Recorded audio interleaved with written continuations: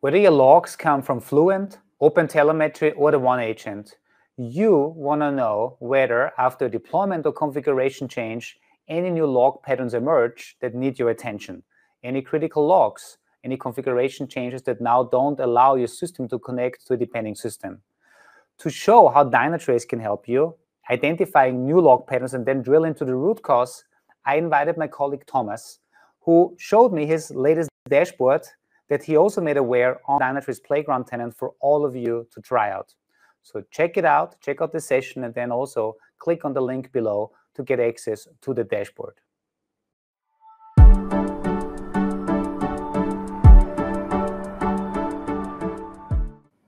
Welcome everyone to another observability lab. Today we talk about log pattern analysis. Dynatrace can ingest logs from OpenTelemetry, from the OneAgent, from any type of different data source. But the question is, what do we do with the logs? How can we detect whether we have a configuration mistake that actually creates a lot of error logs? How can we detect if our developers are actually specifying the right log level?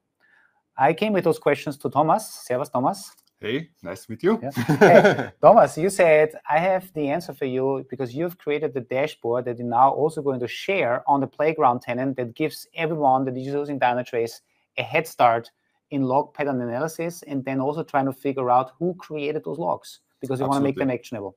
Please show us what you have. Yeah. So yeah, I created this small little dashboard here that follows the best practices for logs and can just help you in analyzing patterns that might occur within your logs, right? So first of all, let's have a look at what this dashboard actually does. So it has a couple of variables here on the top. So we can, first of all, select what buckets that we want to query from. So if one of you hasn't had a look at buckets yet in the context of logs, they are like the most coarse-grained way of how you can segment your data.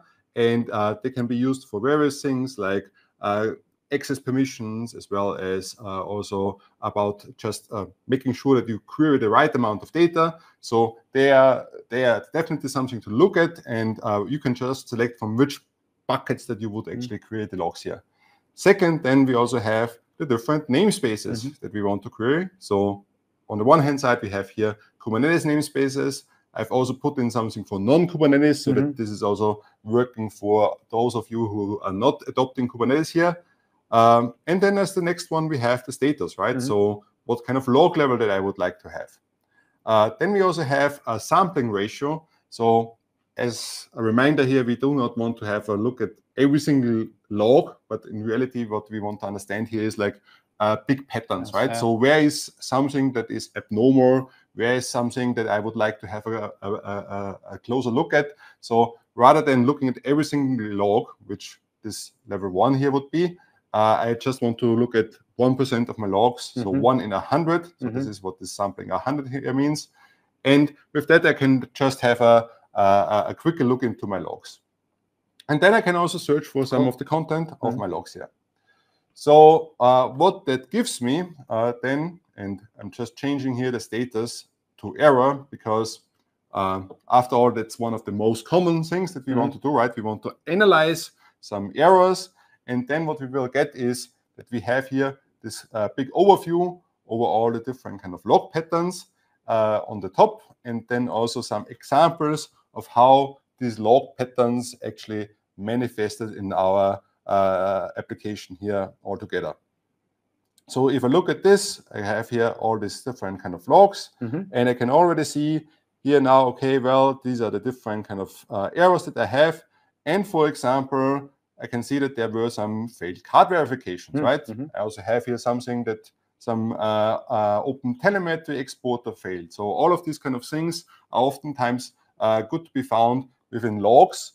And I can then, based on that, just work with that and understand a little further what's going on there. Yeah. I mean, what strikes out to me is the top error log pattern with 13,800 is a connection reset by peer, probably a configuration mistake where we're trying to connect to a certain system that is either no longer available or something like that. So classical configuration mistake.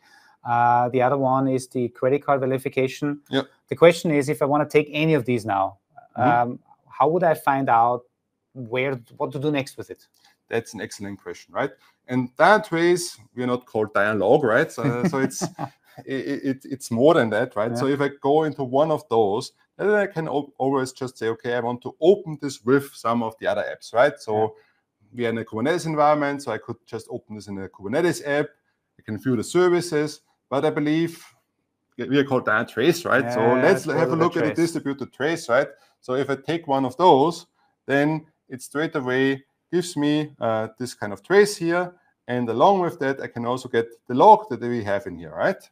And that's actually interesting what we have here, right? Very interesting. Wow, look at this. Yeah, so somebody is trying to connect to a different SaaS vendor for log ingest. So classical configuration mistake. I think actually if you go back to the trace information, like the summary here, and like the services, I think it's a collector. If you go to summary, right? Yeah. Because we have all the enrichment, we know where the log is coming from. Somebody deployed the OpenTelemetry hipster shop app. Yeah. I believe, as far as I know, the hipster show app comes with an OpenTelemetry collector, and it's probably configured with one from one of the vendors, and then it's trying to put something there. Classical configuration mistake. I would have never known if it wouldn't be for your dashboard, because your dashboard said the top error log is trying to connect to a system that is not accessible. In this case, it's a configuration mistake. Wow. Besides configuration mistakes, what else can we do with this dashboard? So one very typical example that people are also looking into here is just understanding where are my logs coming from, right? So everyone is struggling with so many logs, and where are they actually coming from? How can I make sure that I'm not logging that much, because after all, people are just getting overwhelmed, right?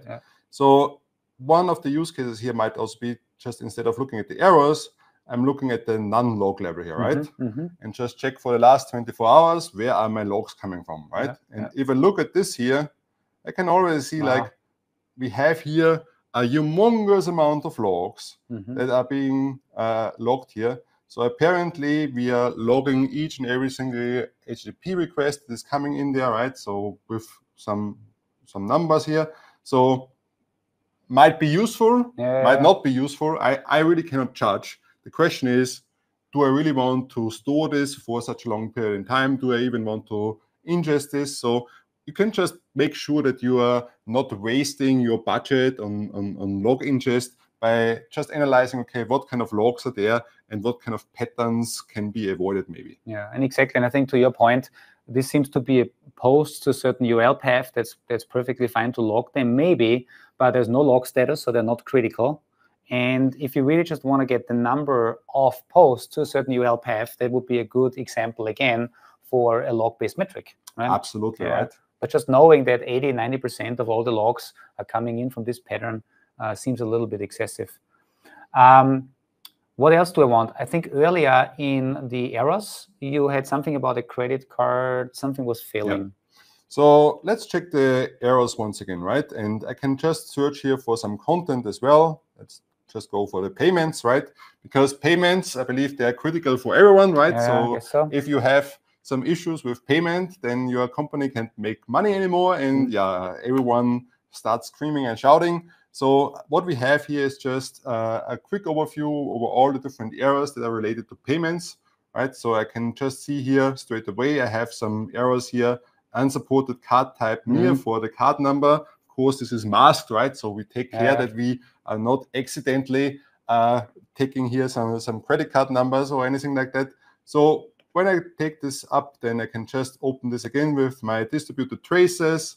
And from the distributed traces, then I can get to see where is this coming from, right? So again, we have here these logs that we have there for this particular trace, along with the exceptions. So there was also an really error here, right? So that's also important. We also have the full trace. And along with that, I mean, what's also interesting here, from a log, I can, of course, also go to different other things, right? So I could go, for example, to the user session to see, okay, how did it actually affect the users that were using that whole thing? Or I can go to the Kubernetes pod or anything like that, right? So we have everything in context. I believe that's what unified observability is all about, not just looking at logs as a disconnected signal, but really having everything in context, being able to drill down from the logs to the traces, to the Kubernetes pods, to the infrastructure, to everything in one single place. Very cool. Thomas, do me a favor, go back to the dashboard again, last time. So thank you so much for sharing the dashboard. That dashboard, folks, is available on the Playground tenant. It follows best practices, as you said, right? Absolutely. You can safe to use in customer production environment. So exactly. And I think what I like about this, so you can use this to analyze log patterns that you didn't know before, because it's on read. Now, best practice, remember, if you really want to then get alerts on certain patterns, you can take this and then create a log events or log-based metrics. But this is a great way to say, hey, we have some strange new logs. Like, hey, configuration mistake. We're sending data to a host that we shouldn't send data to. And definitely not. Yeah, definitely not. But yeah, very cool, very awesome. Thank you so much, Thomas. And with this, I think I want to say goodbye to the audience, but I don't want to say goodbye to you because I'm sure we'll have you back. Absolutely. Thank you very much.